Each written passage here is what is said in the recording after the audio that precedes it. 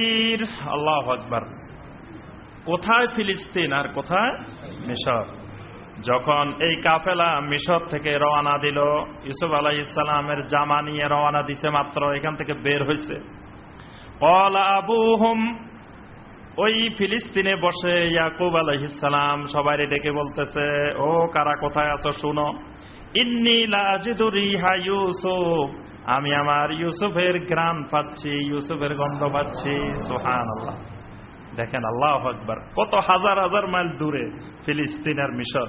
সে মিশর থেকে ইউসুফের জামা নিয়ে রওনা দিছে, আর ইয়াকুব আলাইহিস সালাম ফিলিস্তিনে বসে বলতেছেন, ইন্নী লা আজিদু রিহা ইউসুফ, আমার ইউসুফের ঘ্রাণ পাইতেছি। লাউলা আন তুফান্নিদুন, তবে আমার আশঙ্কা হয় তোমরা আমাকে বলবে যে আমি পাগল হয়ে গেছি। আল্লাহু আকবার। হোশের পাগল, মানে সব জানে। দেখবেন যে কিছু পাগল আছে স্বার্থের বেলায় সব জানে, কিন্তু যেখানে আবার দেখা যায় যে তার স্বার্থের সমস্যা হইতে পারে সেখানে কিছু জানে না। আমার দেখা মতে এক লোক ছিল, তো উনি সবাইকে দাওয়াত দিতেন। সবাইকে দেখা হইলে রাস্তায়, এই বাতিজা শুনো, এই 5 ওয়াক্ত নামাজ পড়বা, পাঞ্জাবি পড়বা, টুপি পরবা, দাড়ি রাখবা, এগুলা দাওয়াত দিতেন আলহামদুলিল্লাহ। কিন্তু যিনি দাওয়াত দিতেন, তিনি আবার জমির আইল কাটতেন। জমির আইল কাটা বুঝেন তো, মানে জমির আইল কাটার ব্যাপারে খুব ওস্তাদ ছিলেন। তো এখন উনি দাওয়াত দিতেছেন, যাদেরকে দাওয়াত দিচ্ছেন তারা বলে যে, জ্যাঠা শুনেন, একটা কথা শুনেন, এই জমির আইল কাটা এটা কি সওয়াবের কাজ না গুনার কাজ? তাই জ্যাঠারে যখন বলতো যে জমির আইল কাটা সওয়াবের কাজ না গুনার কাজ, মানে কানও শুনে না। যতবার বলে যে জ্যাঠা এই জমির আইল কাটা কি গুনার কাজ না সওয়াবের কাজ, হ্যাঁ কি বলছো, মানে আর কানও শুনে না আবার। কিন্তু এতক্ষণ পর্যন্ত যা বলতেছে উনি কানে শুনতেছে, সব ঠিক আছে, কিন্তু যখন উনার কথা বলতেছে এবার আর কানে শুনে না কি বলে। তো এরকম অনেক পাগল আছে, দেখবেন যে মানে টাকা পয়সা ঠকাতে পারবেন না। টাকা পয়সা 500 টাকার নোট যদি বলেন যে ধরো এটা 1000 টাকার নোট দিয়ে দিলাম, কিন্তু চোখে দেখে না, তাও কিন্তু এমনি ধরে বুঝতে পারে যে এটা 500 টাকার নোট না 1000 টাকার নোট না কত টাকার নোট। এই জায়গায় ঠকানো যাবে না, কিন্তু ইসলামের ব্যাপারে ঠকানো সহজ। কিছু জানি না, মূর্খ মানুষ কিছু বুঝি না, এই জায়গায় কিছু বুঝে না, কিন্তু অন্য জায়গায় সব বুঝে, তাহলে বোঝা যায় এটা হোশের পাগল। ইয়াকুব আলাইহিস সালাম বলতেছেন, আমার আশঙ্কা হইতেছে, আমি কোথায় ইউসুফের জামা, আমি এখানে বসে বলতেছি যে ইউসুফের গ্রান পাইতেছি।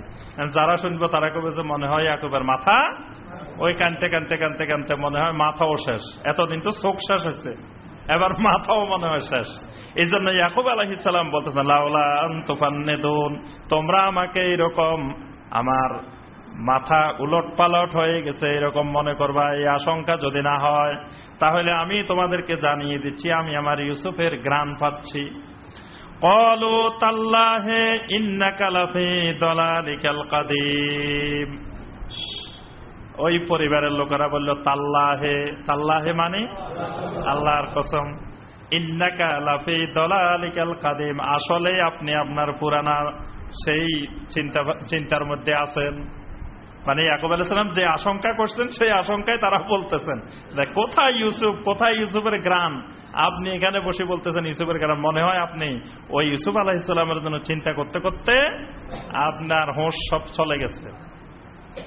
ফালাম্মা আনজা আল বাশির, আল্লাহু আকবার। এর মধ্যে আবার ওই সুসংবাদদাতা ইউসুফ আলাইহিস সালামের কামিজ নিয়ে সুসংবাদদাতা চলে আসছে। আলকাহু আলা ওয়াজহিহি, ইয়াকুব আলাইহিস সালামের চেহারার সামনে তার জামা তুলে ধরা হইল। ফারতাদ্দা বাসীরা, সুবহানাল্লাহ। ইয়াকুব আলাইহিস সালামের চোখের সামনে, চেহারার সামনে জামাটা ধরার সাথে সাথে ফারতাদ্দা বাসীরা, সাথে সাথে ইয়াকুব আলাইহিস সালামের দৃষ্টিশক্তি চলে আসছে। সুবহানাল্লাহ। কারণ বাপও নবী ছেলেও নবী, ওই জামা তো মুজিজাওয়ালা জামা, এটা তো মুজিজার জামা, এই জন্য এটা ধরার চোখের সামনে সাথে সাথে ফারতাদ্দা, আরবি ভাষায় ফা এবং সুম্মা, মানে ফা অর্থ হইল অতঃপর, সুম্মা অর্থ অতঃপর, কিন্তু দুই অতঃপরের মধ্যে একটু বেশ কম আছে। ফা মানে বেশিক্ষণ দেরি হয় না, ই একটু পরে, আর সুম্মা মানে আর একটু দেরি হয়েছে, মানে দেরি বোঝানোর জন্য সুম্মা, আর তাড়াতাড়ি বোঝানোর জন্য ফা। আল্লাহ পাক বলতেছেন যে ফারতাদ্দা বাসীরা, মানে জামাটা চোখের সামনে দেওয়ার সাথে সাথে আর দেরি হয় নাই, ফারতাদ্দা বাসীরা, সাথে সাথেই চোখের দৃষ্টিশক্তি ফিরে পেয়েছেন। ক্বালা আলাম আকুল লাকুম ইন্নী আ'লামু মিনাল্লাহি মা লা তা'লামুন। ইয়াকুব আলাইহিস সালাম বললেন, ও আমার ছেলেরা, মিশরে যাওয়ার আগে তোমাদেরকে কি আমি এই কথা বলে দিই নাই? আমি আল্লাহর পক্ষ থেকে এমন কিছু জানি যেগুলা তোমরা জানো না। আমি কি তোমাদেরকে ওই কথা বলে দিই নাই যে আমি আল্লাহর পক্ষ থেকে এমন কিছু জানি যেটা তোমাদের কাছে ওই এলেম নাই? কারণ আমার কাছে ওহীর আসে, আমি নবী, আমার কাছে ওহীর এলেম আছে, তোমাদের কাছে ওই ওহীর এলেম নাই। ক্বালু ইয়া আবানা, তারা বলে উঠল, হে আমাদের আব্বাজান, ইস্তাগফির লানা যুনুবানা ইন্না কুন্না খাতিঈন, আমরা বড় ধরনের অপরাধ করে ফেলেছি, আমাদের অপরাধগুলো আপনি ক্ষমা করে দেন, আমাদেরকে মাফ করে দেন। আব্বা, আমরা আপনার এই ছেলের সাথে, ইউসুফের সাথে যে কাজটা করছি, বড় বেয়াদবি, বড় খারাপ কাজ, জঘন্য অন্যায় করে ফেলেছি, আব্বা আপনি আমাদেরকে ক্ষমা করে দেন। ক্বালা সাওফা আস্তাগফিরু লাকুম রাব্বি, ইয়াকুব আলাইহিস সালাম বললেন, বাবারে, আমি ক্ষমা করার কেউ না, আমি তোমাদের জন্য আমার রব্বুল আলামিনের কাছে ইস্তিগফার করতেছি। সুবহানাল্লাহ। আমি ক্ষমা করে কিছু হবে না, তোমাদেরকে ক্ষমা করতে হবে আমার রব্বুল আলামিন। তো রব্বুল আলামিন যাতে তোমাদেরকে মাফ করে দেন, এই জন্য আমিও আমার আল্লাহর কাছে তোমাদের জন্য ইস্তিগফার করতেছি। ইন্নাহু হুয়াল গাফুরুর রহিম, কারণ আমার রব্বুল আলামিন হলেন গাফুরুর রহিম। সুবহানাল্লাহ। তিনি এমন গাফুরুর রহিম, যত বড় অপরাধ, যত বড় গুনাহ, যত বড় অন্যায় করুক, তিনি সমস্ত অপরাধ ক্ষমা করে দিতে পারেন। এজন্য আল্লাহ পাক সূরা জুমারের মধ্যে বলছেন, কুল ইয়া ইবাদিয়াল্লাযীনা আসরাফু আলা আনফুসিহিম লা তাকনাতু মির রাহমাতিল্লাহ ইন্নাল্লাহা ইয়াগফিরুয যুনুবা জামিআ। যখন একজন সাহাবী এসে নবী সাল্লাল্লাহু আলাইহি ওয়াসাল্লামের কাছে তার জীবন্ত মেয়েকে কবর দেওয়ার ঘটনা বর্ণনা করলেন, আল্লাহ রাসূল সাল্লাল্লাহু আলাইহি ওয়াসাল্লাম ওই ঘটনা শুনতেছিলেন, আর নবী সাল্লাল্লাহু আলাইহি ওয়াসাল্লামের চক্ষু মোবারক থেকে জরজর করে পানি পড়তেছিল, দাড়ি মোবারক চোখের পানিতে ভিজে গেল। তখন ওই সাহাবী কাঁদতে কাঁদতে বর্ণনা দিচ্ছিলেন কিভাবে তিনি তার মেয়েকে, জীবন্ত মেয়েকে তিনি কবর দিয়েছিলেন। তিনি বলতেছিলেন, ইয়া রাসূলুল্লাহ সাল্লাল্লাহু আলাইহি ওয়াসাল্লাম, আল্লাহ কি আমার এত বড় গুনাহ, এত বড় অপরাধ আল্লাহ আমার মাফ করবে কিনা?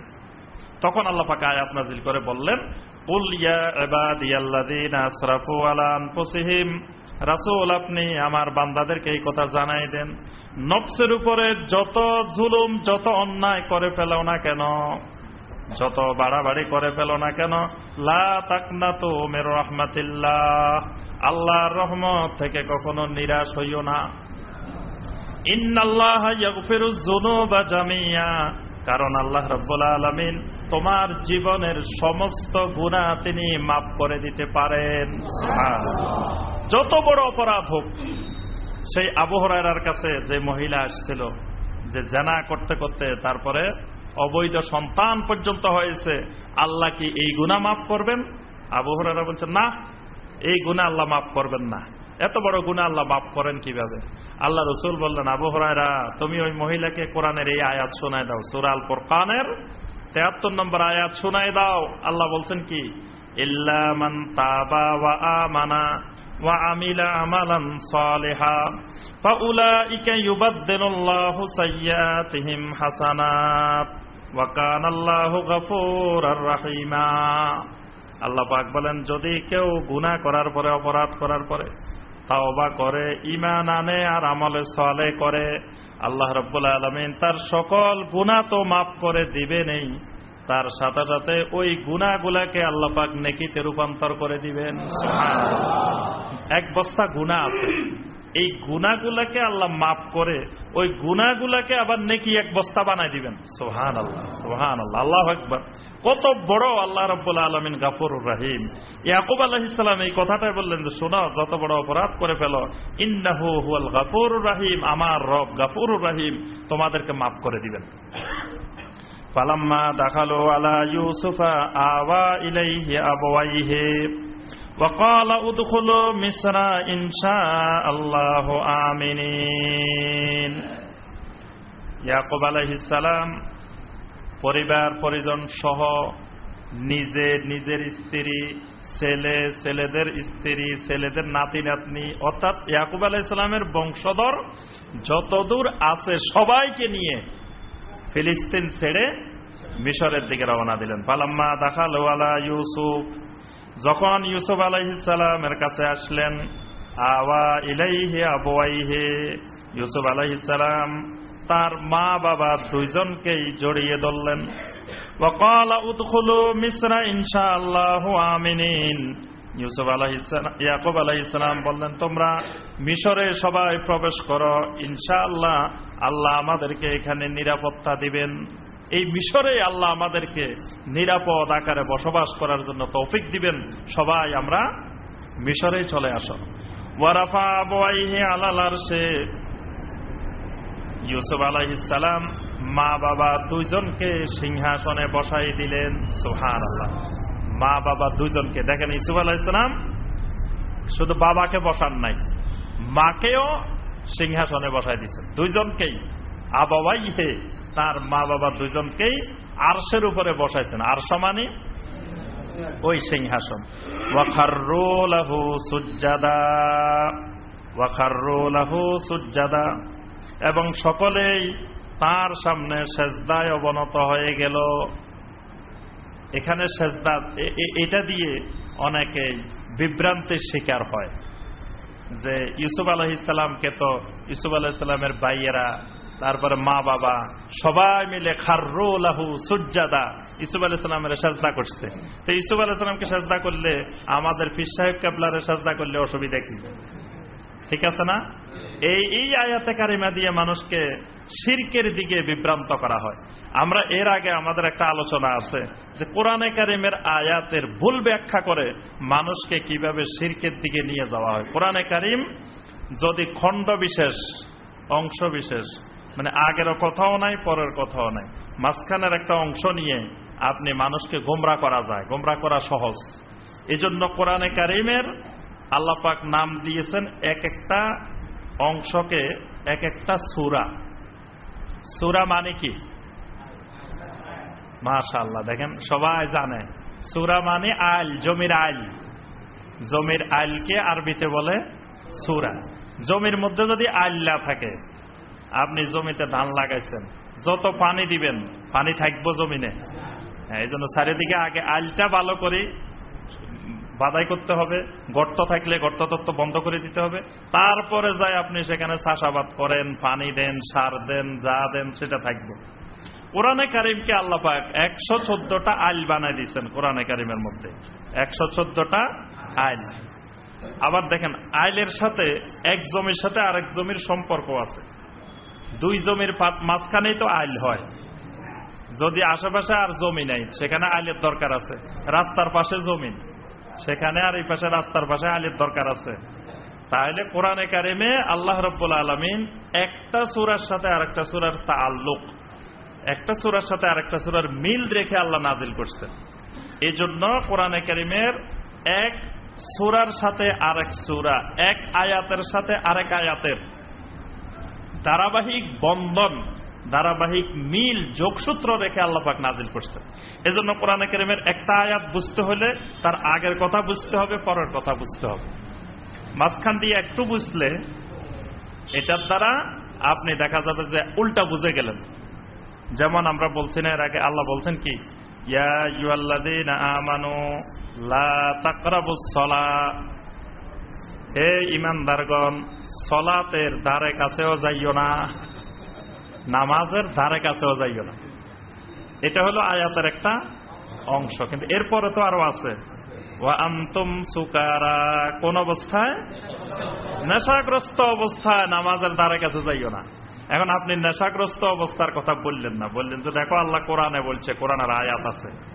আপনি ইয়া আইয়ুহাল্লাযীনা আমানু লা তাকরাবুস সালাহ, আল্লাহ বলছে নামাজের দ্বারে কাছে যাইও না, আর তুমি বলো যে নামাজ পড়ার জন্য। আল্লাহর থেকে তুমি বেশি বুঝো নাকি? তাহলে কোরআনে কারীমের পূর্ণ আয়াত বা আগে পরের আয়াত যদি না বোঝা হয়, তাহলে কোরআনে কারীম থেকে আপনি ভুল বোঝার সম্ভাবনা আছে। এখানে আমরা যে কথাটা বলছিলাম, ওয়াখাররু লাহু সুজদাা, যে ইউসুফ আলাইহিস সালামের ভাইয়েরা যে তাকে সেজদা করছেন, এই সেজদা মানে কি? সেজদা মানে নামাজের এই সেজদা না, বুঝতে পারছেন? সেজদা অনেকগুলো অর্থে ব্যবহার করা হয়।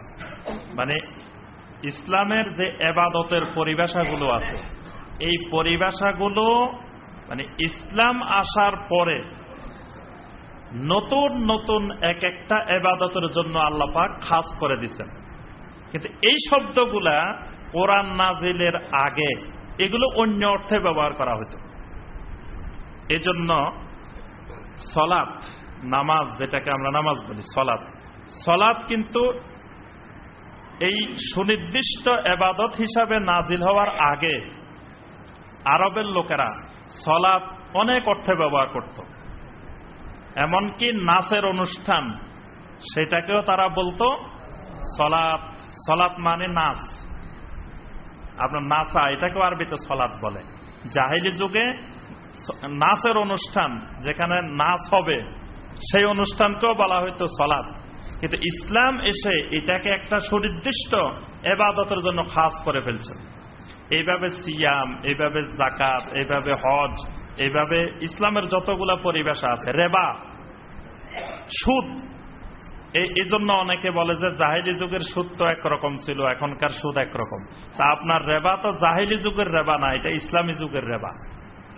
কথাটা বুঝতে পারছেন? কোরআনে যে শব্দগুলা ব্যবহার করা হয়েছে, এক একটা বিষয়ের জন্য যে শব্দটা নির্দিষ্ট করা হয়েছে, এটা তো জাহেলি যুগের অর্থে ব্যবহার করা হয় নাই, এটা ইসলামী যুগের অর্থে ব্যবহার হবে।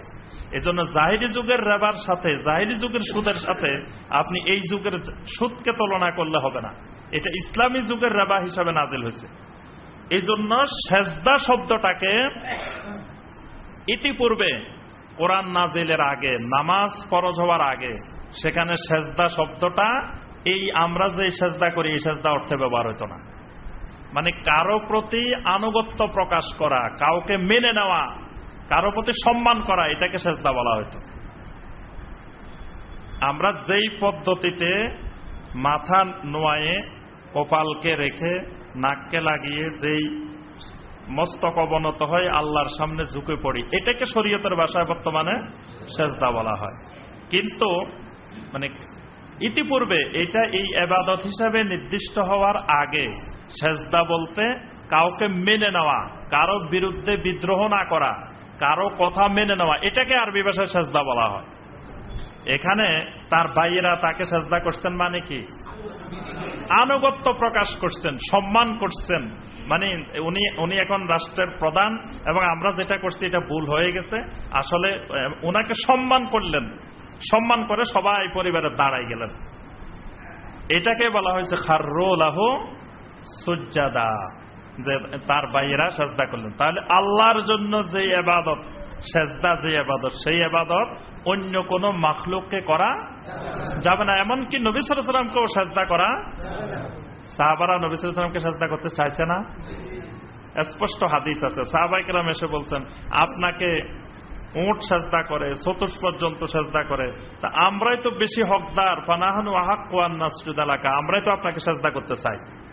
আল্লাহ রাসূল সাল্লাল্লাহু আলাইহি ওয়াসাল্লাম উত্তর দিলেন, শোনো, উবুদু রাব্বাকুম ওয়া আকরিমু আখাকুম, তোমরা ইবাদত করো তোমাদের রবের, আল্লাহর, আর সম্মান করো তোমাদের ভাইয়ের। আমাকে তোমরা সম্মান করো, আমার ইবাদত করিও না। আর সেজদা হইল ইবাদত, এটা করবা আল্লাহকে, এটা আমাকে করবা না। একবার সাহাবায়ে কেরাম শাম দেশে গেলেন, সিরিয়া গেলেন। সিরিয়া যায় দেখে যে ইহুদিরা তাদের আলেমদেরকে সেজদা করতেছে। তো তাদেরকে জিজ্ঞাসা করলো যে তোমরা আলেমদেরকে সেজদা করো কেন? বলছে যে আল্লাহ পাক তাওরাতে ইনজিলে আমাদেরকে আলেমদেরকে সেজদা করতে বলছেন। এখন ওই সাহাবীরা সিরিয়া থেকে শাম দেশ থেকে মদিনায় আসলেন, এসে নবী সাল্লাল্লাহু আলাইহি ওয়াসাল্লাম এর কাছে গিয়ে বললেন, ইয়া রাসূলুল্লাহ সাল্লাল্লাহু আলাইহি ওয়াসাল্লাম, ইহুদিরা তাদের আলেমদেরকে সেজদা করে, আমরাও আপনাকে সেজদা করতে চাই। আল্লাহ রাসূল সাল্লাল্লাহু আলাইহি ওয়াসাল্লাম জিজ্ঞাসা করলেন, তোমরা কি ইহুদিদেরকে জিজ্ঞাসা করো নাই যে তারা এটা কই পাইল? বললেন যে আমরা জিজ্ঞাসা করছি, তারা বলছে যে তাদের তাওরাতে ইনজিলে নাকি এরকম আছে। তখন আল্লাহ রাসূল সাল্লাল্লাহু আলাইহি ওয়াসাল্লাম বললেন, ইন্নাহুম কাযাবু কামা হাররাফু কিতাব আল্লাহ, তারা আল্লাহর কিতাবকে যেভাবে বিকৃত করছে ঠিক একইভাবে আল্লাহর নবীদের নামে তারা মিথ্যা কথা বলছে। মানে এটা মিথ্যা কথা, এটা আল্লাহ কোনো কিতাবে নাজিল করে নাই যে আলেমদেরকে সেজদা করতে হবে, তারা এটা তোমাদেরকে মিথ্যা কথা বলছে। তাহলে বোঝা যায় যে আল্লাহ ছাড়া কোনো মাখলুককেই সেজদা করা যাবে না। وقال يا أبتي هذا تأويل رؤياي من قبل, ইউসুফ আলাইহিস সালাম বলে উঠলেন, আব্বাজান এটাই হলো আমার সেই স্বপ্নের ব্যাখ্যা। কোন স্বপ্ন মনে আছে? সেই প্রথমে যে স্বপ্ন বলছে যে ইন্নী রাআইতু আহাদা আশারা কাওকাবান, চন্দ্র সূর্য 11টা নক্ষত্র আমাকে সেজদা করতেছে, আমি স্বপ্নে দেখছি। এই কথাই তো প্রথম দিয়ে শুরু হলো। তখন এখানে এসে ইউসুফ আলাইহিস সালাম বলেন, আব্বা এটাই হলো আমার সেই স্বপ্নের ব্যাখ্যা। কাদ জাআলাহা রাব্বি হাক্কা, আমার রব্বুল আলামিন আজকে সেই স্বপ্নকে সত্যে রূপান্তর করলেন, বাস্তবায়ন করলেন। ওয়াকাদ আহসানা বি ইজ আখরাজানি মিনাস সিজনি ওয়া জাআ বিকুম মিনাল বাদবি মিন বাদি আন নাযাগাশ শাইতানু বাইনি ওয়া বাইনা ইখওয়াতি। ওয়াকাদ আহসানা বি, আল্লাহ রাব্বুল আলামিন আমার প্রতি ইহসান করেছেন। ইজ আখরাজানি মিনাস সিজনি, আল্লাহ রাব্বুল আলামিনের ইহসান দ্বারা আল্লাহ আমাকে জেলখানা থেকে বের করছেন। ওয়া জাআ বিকুম মিনাল বাদবি, এবং আপনাদেরকে আল্লাহ পাক সেই জনপদ থেকে, সুদূর ফিলিস্তিন থেকে আল্লাহ আপনাদেরকে বের করে নিয়ে আসছেন। মিন বাদি আন নাযাগাশ শাইতানু বাইনি ওয়া বাইনা ইখওয়াতি, আমার মধ্যে আর আমার ভাইদের মধ্যে শয়তান মাঝখান দিয়ে একটা ফ্যাঁস লাগাই দেওয়ার পরে, শয়তান আমার মাঝে আপনার আর আমার ভাইদের মাঝে মাঝখান দিয়ে একটা ভুল বুঝাবুঝি, অনেক চক্রান্ত, অনেক কিছু লাগাই দেওয়ার পরেও দেখেন আল্লাহ পাক কিভাবে আমাকে জেলখানা থেকে বের করে মিশরের শাসনকর্তা বানাইলেন, আপনাদেরকে সেই সুদূর ফিলিস্তিন থেকে মিশরে নিয়ে আসলেন। সুবহানাল্লাহ। ইন্না রাব্বি লাতীফুল লিমা ইয়াশা, আমার আল্লাহ, আমার রব্বুল আলামিন যার প্রতি ইচ্ছা করেন তার প্রতি মহা অনুগ্রহ করেন। ইন্নাহু হুয়াল আলিমুল হাকিম, আমার আল্লাহ রব্বুল আলামিন হলেন আলিম, আমার আল্লাহ হলেন হাকিম, মহাজ্ঞানী, মহা হিকমতের অধিকারী। আল্লাহ রব্বুল আলামিন আমাদের সবাইকে কোরআনে কারীমের এই আয়াতগুলোর আলোকে আমল করার তৌফিক দান করুন। আল্লাহ পাক আমাদের সবাইকে ইউসুফ আলাইহিস সালামের আখলাকের মতো, ইউসুফ আলাইহিস সালামের চরিত্রের মতো আল্লাহ পাক আমাদেরকে চরিত্রবান বানিয়ে দিন। আল্লাহ পাক আমাদেরকে কোরআনে কারীমকে মহব্বত করার, আল্লাহর কালামকে ভালোবাসার, আল্লাহর কালামের সাথে গভীর সম্পর্ক গড়ে তোলার আল্লাহ আমাদেরকে তৌফিক দান করুন। কোরআনে কারীমের মাধ্যমে আল্লাহ পাক আমাদের অন্তরের সকল রোগ ব্যাধি গুলো আল্লাহ শেফা করে দিন। আমাদের মধ্যে যারা অসুস্থ আছেন শারীরিকভাবে, মানসিকভাবে, আল্লাহ পাক সবাইকে সুস্থতা দান করুন। আমাদের আব্বা আম্মা মুরব্বিয়ান যারা দুনিয়া থেকে বিদায় নিয়েছেন, আল্লাহ পাক সকলের জিন্দেগির সকল গুনাহগুলোকে মাফ করে দিন। আল্লাহ পাক তাদের সবাইকে আযাবে কবর থেকে, আযাবে নার থেকে আল্লাহ পাক হেফাজত করুন। সুবহানাকা আল্লাহুম্মা বিহামদিকা আশহাদু আল্লা ইলাহা ইল্লা আনতা আস্তাগফিরুকা ওয়া আতুবু ইলাইক।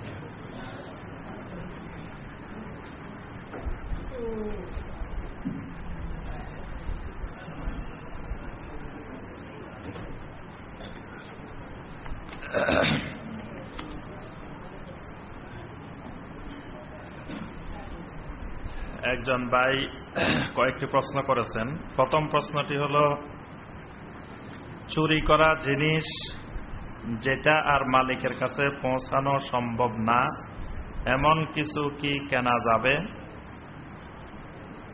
প্রথম কথা হলো, চুরি করা জিনিস যদি আমি জানি যে এটা চোরাইকৃত মাল, এটা চুরি করা জিনিস, তাহলে সেটা কিনা জায়েজ নাই। মানুষ চোরাইকৃত মাল কিনে কেন? কম টাকায় পাওয়া যায়, সস্তায় পাওয়া যায়।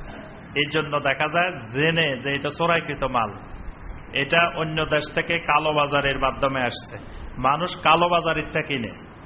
কিন্তু যেটা সঠিকভাবে ট্যাক্স দিয়ে সরকারিভাবে সুন্দরভাবে যেটা আসছে সেটা কম কিনে, কারণ সেটার দাম বেশি, ওটার দাম কম।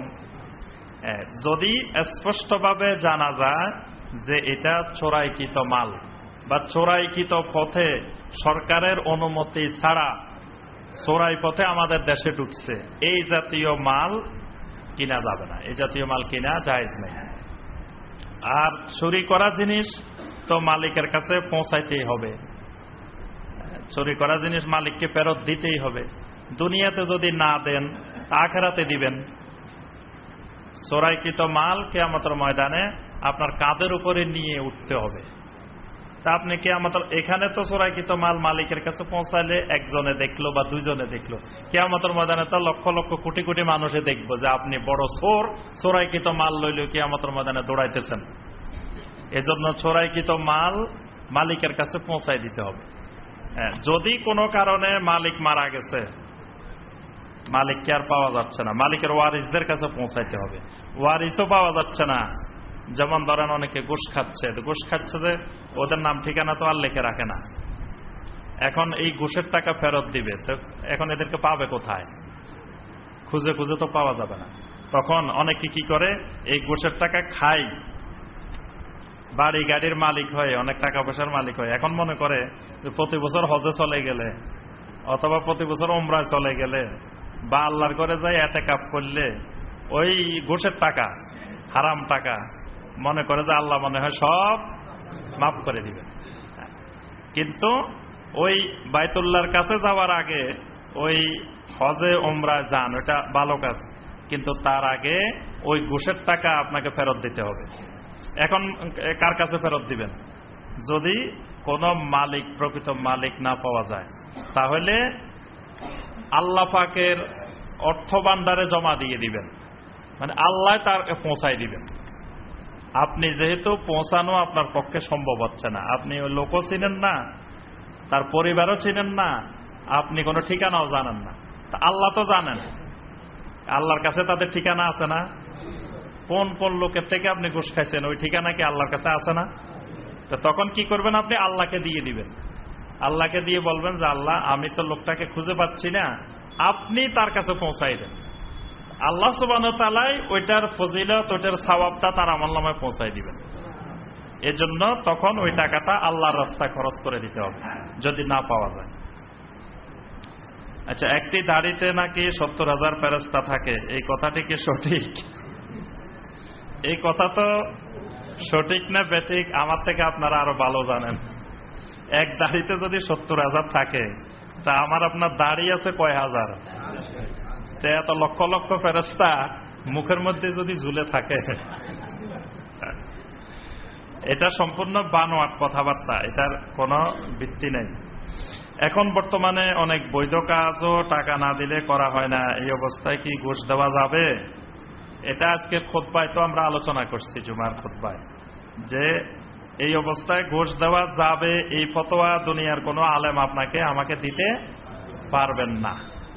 মানে কোন অবস্থায় ঘুষ দেওয়া যাবে এটা আমাদের পক্ষে, দুনিয়ার কোনো আলেমের পক্ষে ফতোয়া দেওয়া সম্ভব না। কারণ যেখানে নবী সাল্লাল্লাহু আলাইহি ওয়াসাল্লাম বলছেন লাআন আল্লাহু আলার রাশি ওয়াল মুরতাশি ফিল হুকমে, ঘুষ দাতা ঘুষ গ্রহীতা উভয়ের উপরে আল্লাহর লানত। নবী সাল্লাল্লাহু আলাইহি ওয়াসাল্লাম বলছেন আর রাশি ওয়াল মুরতাশি কালাহুমা ফিন্নার, ঘুষ দাতা ঘুষ গ্রহীতা দুইজনেই জাহান্নামে যাবে। এখন এই জাহান্নামের বাগদার আবার আমাদেরকে বানাইতে চান। আমরা যদি বলি যে হ্যাঁ আপনি তো দিতে পারবেন, তাহলে ওইটার হকদার আমরাও হইলাম না। এই জন্য পৃথিবীর কোনো আলেম আপনাকে এই ফতোয়া দিতে পারবেন না যে বৈধ। তবে পরিবেশ পরিস্থিতি যদি আপনাকে বাধ্য করে, বৈধ জিনিস আপনার বাড়ি ঘরে থাকতেছে না, তারপরে আপনার বৈধ হালাল একেবারে মানে নির্ভেজাল জিনিস সেটাও থাকতেছে না, আপনি বাড়িতে একটা বিদ্যুৎ ব্যবহার করবেন, সে বিদ্যুৎটাই ব্যবহার করতে পারেন না, একটা গ্যাস ব্যবহার করবেন সেটাই পারতেছেন না, এইভাবে বিভিন্ন কারণে বিভিন্ন কিছু হইলে এটার জবাব আপনি ঠিক করবেন। মানে এটার ফতোয়া আমরা দিব না, এটার জবাবটা আপনি নিজে ঠিক করে রাখবেন যে আল্লাহ যদি আমাকে জিজ্ঞাসা করে তা আমি এই জবাব দিব, এই জবাব ঠিক করবেন আপনি। বুঝতে পারছেন কথাটা? এটা আমরা আপনাকে বলে দিতে পারবো না যে এটা জায়েজ, কিন্তু এমন পরিস্থিতির শিকার হয়েছেন আপনি, না দিয়ে উপায় নেই, তো তখন তো আর ফতোয়ায় কাজ হবে না। ফতোয়ায় কি সব জায়গায় কাজ হয়? এমন এমন পরিস্থিতি আছে যেখানে ফতোয়া অচল, যেখানে ফতোয়ায় কাজ হবে না। তবে সেখানে আপনি কি জবাব দিবেন, কোন পরিস্থিতিতে আপনি করছেন, এটা তো আল্লাহ পাক তো দেখতেছেন। সুতরাং আপনি ঠিক করবেন যে আমি এটা হারাম কাজ, কিন্তু হারাম কাজও তো মাঝে মাঝে জায়েজ। যেমন হারাম যে খাবারগুলো, এই খাবারগুলো মাঝে মাঝে জায়েজ না? যদি এমন পরিস্থিতির শিকার হয়েছেন আপনি যেখানে এই হারাম খাবারটা না খেলে আপনার জীবনে নাই, আপনি মরে যাচ্ছেন, সেখানে সামান্য পরিমাণ, যে পরিমাণ খেলে জীবন রক্ষা করা যায়, এরকম তো জায়েজ আছে। তা এখন আপনি কি ওই পরিস্থিতির মতো শিকারে হয়েছেন কিনা এটা তো আর আমার বোঝার উপায় নেই, এটা আপনি বুঝবেন আর আল্লাহ বুঝবেন। এজন্য এটার জবাব আপনি কি দিবেন এটা আপনি নিজে ঠিক করবেন। অনেকে টাকা সালাম করে হাত থেকে পড়ে গেলে, কলম সালাম করে, এগুলো ইসলামের দৃষ্টিতে কতটুকু সঠিক এবং এগুলা থেকে শিরক হয় না? হাতের থেকে পড়ে গেলে অথবা কলম সালাম করে, এগুলো শিরক বলা যাবে না, তবে এই কাজগুলো কুসংস্কার এবং এগুলো হিন্দুদের থেকে আসছে। হিন্দুরা তো যে কোনো কিছু পাইলে সেটাকে নমস্কার করে, সালাম করে, এগুলো মুসলিমেরাও দেখা দেখি করে। তো সুতরাং এগুলো পড়ে গেলে এগুলোর কোনো কিছু দরকার নেই। সালাতে সালাম ফেরানোর সাথে সাথে মাথায় হাত দেয়া কি সহিহ হাদিস দ্বারা প্রমাণিত? মাথায় হাত দেওয়ার অর্থ কি? মাথায় হাত দেওয়ার অর্থ হলো মানুষ যখন কোনো বড় ধরনের ভুল করে ফেলায় তখন মাথায় হাত দেয়, হারে কি করে ফেললাম। তাহলে কি নামাজ পড়ে সে ভুল করে ফেলছে? হারে কি বলে, নামাজটা পড়ে ফেললাম, না পড়াই তো ভালো ছিল নাকি? তাহলে সালাম ফিরানোর পরে মাথায় হাত দিবে কেন? মাথায় হাত দেওয়ার সাথে সলাতের তো কোনো সম্পর্ক নাই। আর সলাতের পরে যে জিকিরগুলো করা হবে সেগুলোর জন্য মাথায় হাত দেওয়ার তো দরকার নাই, সেগুলো হাত দিতে হবে তো এখানে। আপনার কাজ তো হলো এখানে, মাথায় কাজ না।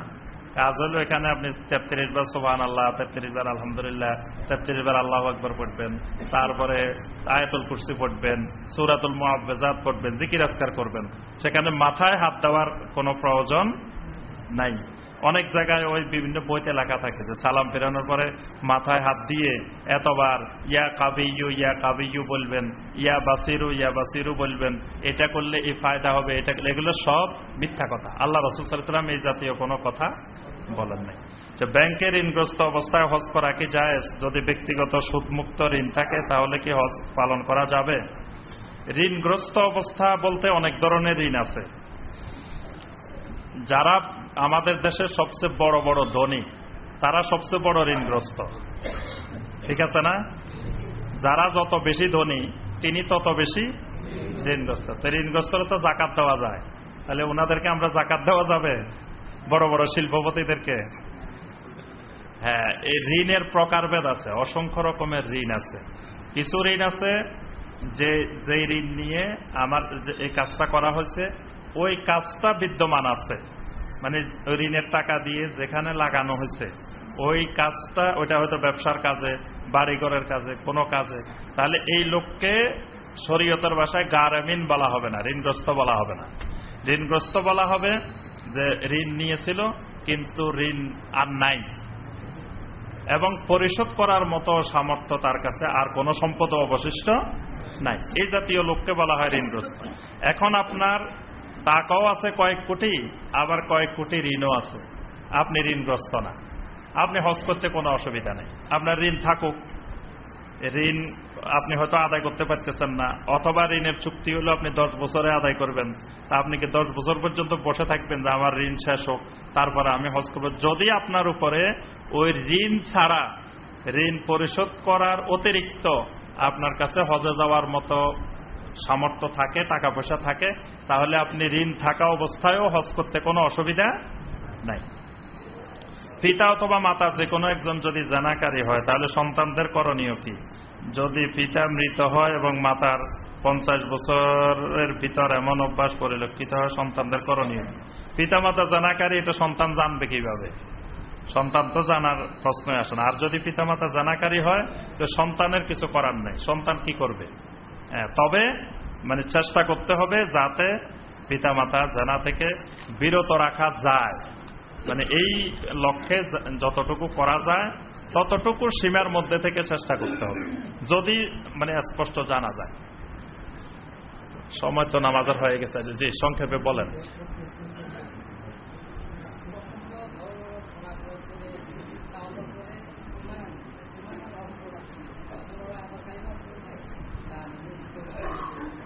জি জি আলহামদুলিল্লাহ।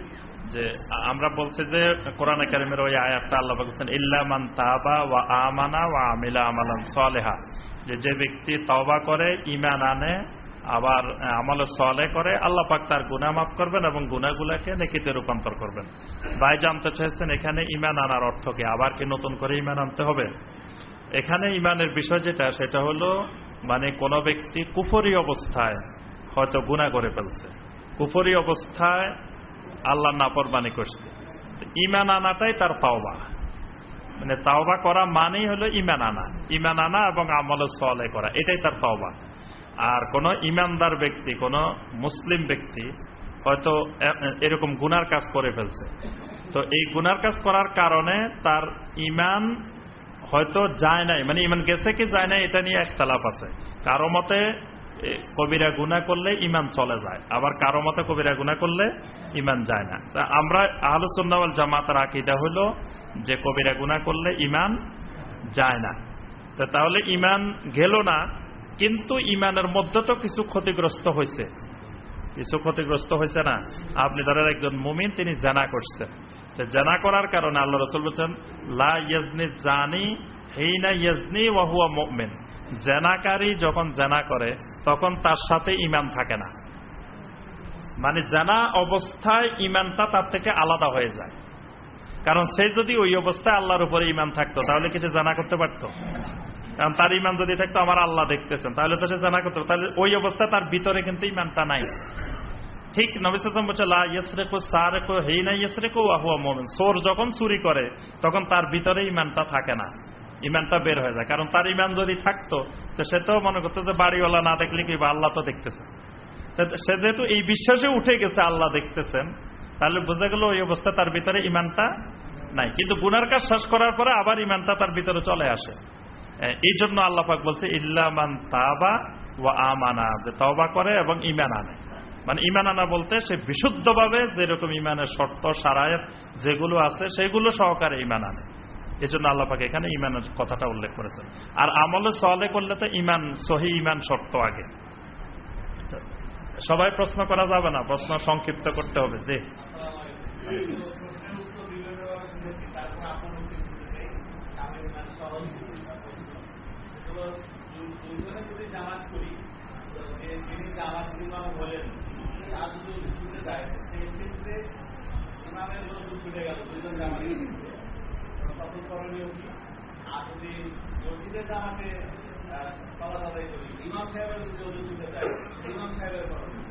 জি আলহামদুলিল্লাহ। ভাই জানতে চেয়েছেন দুইজন ইমাম আর মুসল্লি, ইমাম একজন মুসল্লি একজন, দুইজনের সালাতের মধ্যে ইমামের যদি ওযু ছুটে যায় কি করবে? অথবা জামাতের ইমাম, বড় জামাতের ইমাম, তার ওযু চলে গেলে কি করবে? যদি দুইজনের জামাতের মধ্যে ইমামের ওযু চলে যায়, তো যার ওযু চলে গেছে তো উনি সালাত ছেড়ে দিবেন। ছেড়ে দিলেই ওই বাকি মুসল্লি বুঝবেন যে ওনার কোনো সমস্যা, এই জন্য ছেড়ে দিচ্ছেন। উনি তখন নিজেই ইমাম, নিজে মুসল্লি, একাই বাকি নামাজ, বাকি যেটুকু আছে সেটা উনি একাই আদায় করে নেবেন। আর বড় জামাতে যদি ইমাম সাহেবের এরকম অবস্থা হয় তো ইমাম সাহেব তার পিছন থেকে একজনকে ইমামতের দায়িত্ব দিয়ে উনি সেখানে বসে থাকবেন। যদি বের হওয়ার জায়গা না থাকে বের হবেন না, কিন্তু পিছন থেকে একজনকে মানে উনি টানলে উনি ধরলে বুঝতে হবে যে ইমাম সাহেবের শারীরিক বা কোনো সমস্যা হয়েছে, এই জন্য আমাকে আহ্বান করতেছে। তখন তিনি পিছন থেকে এসে তিনি বাকি নামাজের ইমামতি করে সালাত শেষ করবেন। আর ইমাম সাহেব যদি বের হওয়ার রাস্তা না থাকে বসে থাকবেন, আর বের হওয়ার যদি দরজা থাকে বের হয়ে যাবেন। আবার এরকম করা যাবে না ইমাম সাহেব রোজা চলে গেছে, কাউকে না দিয়ে ইমাম সাহেব দরজা দিয়ে বের হয়ে গেলেন, মুসল্লিরা সাজদার মধ্যে পড়ে থাকলেন, খবর নাই আর উঠে না ইমাম সাহেব। এরকম করা যাবে না, মানে আরেকজনকে দায়িত্ব দিয়ে যেতে হবে, দায়িত্ব দিয়ে তারপরে ইমাম সাহেব যাবে।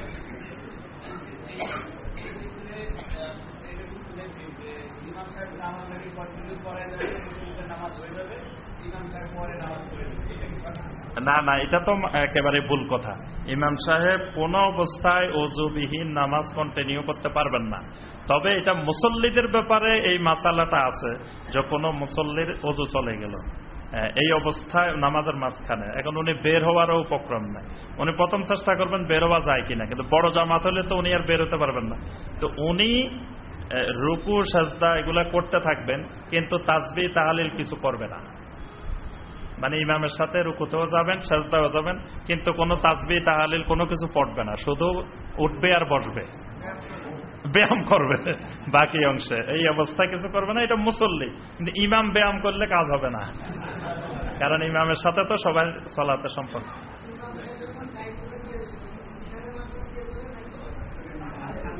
আরে ওইটা তো আকলমন্দরা ইশারা বাসদ, মানে পিছনে যারা থাকবে তারা যদি বুদ্ধিমান হয় তারা তো ইশারা দেওয়ার সাথে সাথেই বুঝবে, আর ব্যাকল হইলে তো টানে লেগেও বুঝবে না। যদি মূর্খ হয় পিছনে যারা আছে এদেরকে টানে লিজে দিলেও তো বুঝবে না, আমাকে টানেন কেন, কি হয়েছে।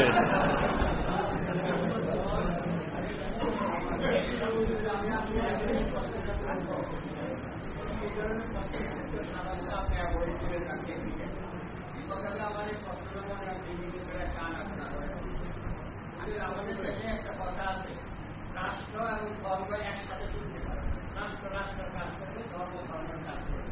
বিশেষ করে আমাদের দেশে যারা বাম দল করে তারাই এই পদ্ধতিটা অবলম্বন করে এই কথাবার্তা বলে। যদি আপনি জানেন এই যে আমেরিকা একটা গণতান্ত্রিক রাষ্ট্র, কিছুদিন আগে আমেরিকার প্রেসিডেন্ট শপথ গ্রহণ করলেন, তাদের ধর্মীয় গ্রন্থ বাইবেলটাকে তারা হাতে রাখি স্পর্শ করে সেই শপথ গ্রহণ করলেন। সেই গণতান্ত্রিক রাষ্ট্র যদি ধর্ম এবং রাষ্ট্রকে যদি এক করতে পারে, হিসেবে আপনি ব্যাখ্যা করেন। আলহামদুলিল্লাহ, উনি আমাদের সবচেয়ে প্রাচীন তাফসিরের শ্রোতা একেবারে। আলহামদুলিল্লাহ, প্রথম দফার আমাদের পুরা কোরআনে কারিমের তাফসির ওনার একটা মনে হয় বাদ গেছে নাকি, একটা ছাড়া আর বাদ যায় নাই কোনো তাফসির। আলহামদুলিল্লাহ, এই জন্য উনি আমাদের সবচেয়ে মানে মুরব্বী শ্রোতা। জি, মানে সবচেয়ে সিনিয়র ছাত্র, সিনিয়র স্টুডেন্ট। তো আলহামদুলিল্লাহ, ভাই যেটা বলছেন, আমরা ভাই প্রথমে এটার উত্তর দিয়ে দিচ্ছেন যে আমরা এই জাতীয় প্রশ্ন আমরা আলোচনা করি না, কারণ এই জাতীয় প্রশ্ন আলোচনা করলে এটার অনেক ধরনের প্রভাব প্রতিক্রিয়া আছে। এজন্য আমরা ভাই নিজেই আলোচনা করে দিচ্ছেন সবকিছুই, ভাইয়ের প্রশ্নের মধ্যে উত্তরও আছে। আমরা আর এই বিষয়ে আলোচনা করব না, যেহেতু আমাদের তাফসিরের কয়েকটা শর্ত সারায়াত আছে, আমরা কয়েকটা বৈশিষ্ট্য নিয়ে আমরা তাফসির করে থাকি। আমরা কোনো রাজনৈতিক কোনো আলোচনা করি না, তারপরে আমরা রাষ্ট্রের ব্যাপারে আমরা কোনো কথাবার্তা বলি না, তারপরে আমরা কোনো দলের ব্যাপারে কোনো ব্যক্তির ব্যাপারে আমরা কোনো ধরনের কোনো মন্তব্য কোনো কথাবার্তা আমরা আলোচনা করি না। তো এই ভিত্তিতে আমরা এই বিষয়টাও আমরা আলোচনা করব না। যেটা আর প্রশ্ন থাকলে পরবর্তীতে ইনশাআল্লাহ, ভাই নতুন আসছেন মনে হয়, সবচেয়ে পুরাতন যাতে শুনছি নতুনটা একটু শুনে আমরা শেষ করে দিয়েছি। ওয়ালাইকুম আসসালাম।